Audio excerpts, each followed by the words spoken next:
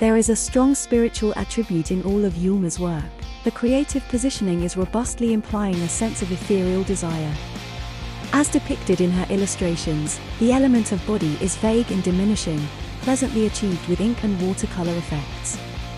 The final presentation is simple and provides an assurance of inclusivity.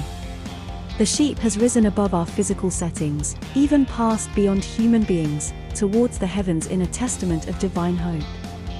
With her body of work, Yulma is creating a calm and caressing atmosphere for her audiences.